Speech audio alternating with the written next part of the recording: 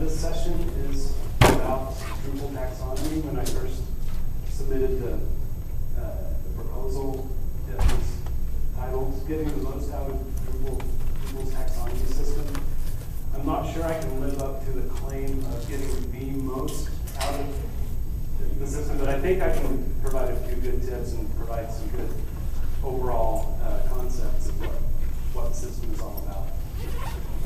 My name is David. I'm a freelance Drupal developer from Amarillo, Texas, and until today, my public speaking experience consists of participating in our local Drupal meetup user group, which consists, I think the biggest group we've had so far is about 6. So you guys, there's a lot more of you here, so it's gonna take just a couple minutes for me to adjust. So I want to help me feel more comfortable, I'd like to keep this really, I guess, a pretty informal, conversational type of format. So feel free to jump in with questions anytime. I have a plan, but plans are there so that they can be changed. So feel free to ask questions, and maybe if I can't answer something, maybe somebody else in classify names by tags. So you can have a tags category, you can have a colors category. So you've got all these layers. And so the end result of that is that ideally it should be easier for your end users to find things in your website. And so here are a few live examples. I took screenshots of taxonomy in action. So on the right side of this screen, you see a list of top categories. Well, this is an example of a list of taxonomy terms. So this shows what it looks like when you click on Meetup, and it shows everything that's tagged with Meetup. This is a book site, and so you've got just a list of book categories on the right. That's another implementation of taxonomy. And the Development Seed is a Drupal website. Discerning Reader, as far as I know, it's not a Drupal website. These are just examples of how taxonomy kind of works in the real world. Here's Foreign Affairs, and it is Drupal.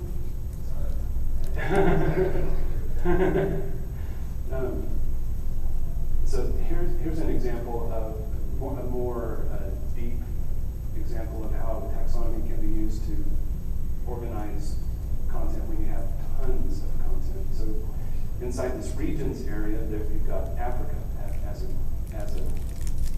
I'm guessing that this is done using taxonomy.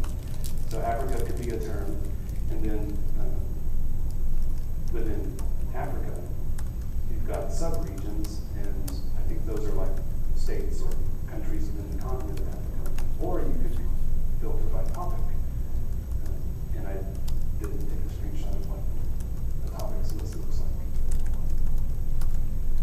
And finally, lynda.com, where you can see what courses they have by searching, filtering by subject, or by software, or by vendor, or by author. Those are all different facets of taxonomy. So now let's go ahead and dig into the terminology. This is where a lot of people get stuck starting off. Okay, taxonomy, the word is just the system. It just refers to the system in Drupal. The vocabulary is just one facet. And for example, you could create a vocabulary called category, a vocabulary called color. And then a term is the actual term within that vocabulary. So, for example, red, if the vocabulary is color, or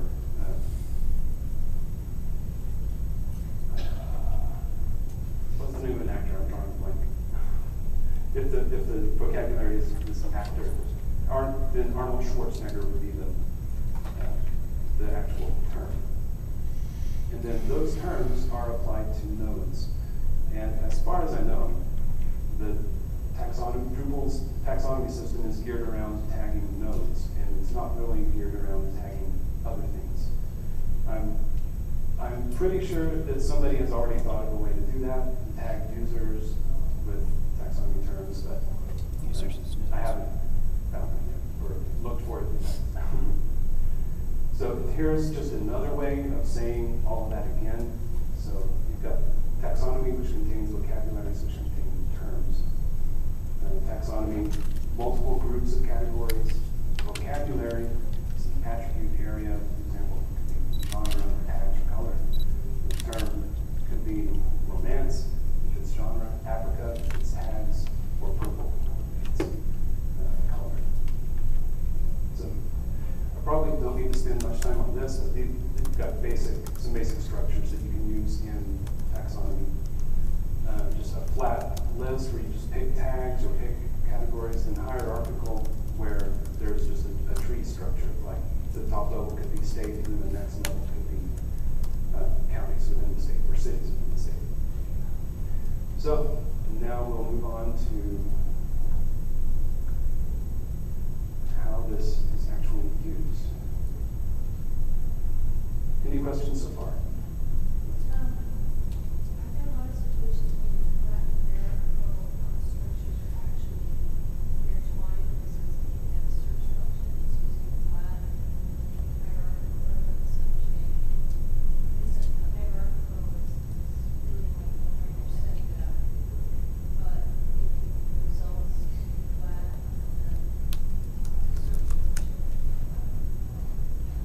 Yes, the question is, I believe,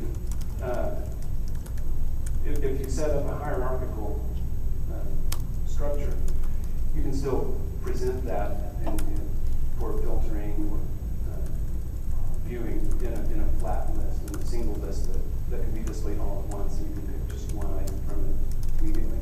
Is that the question? The answer is yes. Yeah, even the data is entered in a tree structure, you can still present it in a flat list, or you can present it hierarchical. And I think we'll get to some demos where that's demonstrated. The running demo that I'm going to use is a poster catalog, so I'll have some movie posters. Let's see.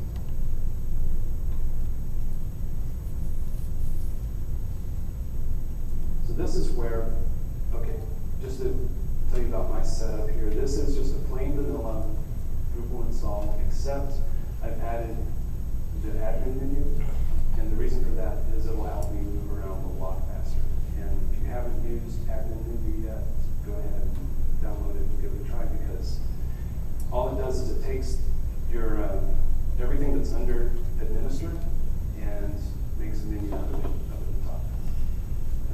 So one of the first things you'll do when dealing with taxonomy is create one. So when you go to content management taxonomy, you get this pretty much empty thing with a description that probably puts you to sleep. And so, of course, the one thing you can do is add a vocabulary. Let's make, show me.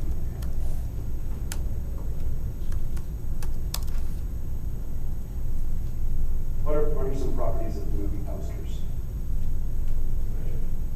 Sure. Oh, okay. So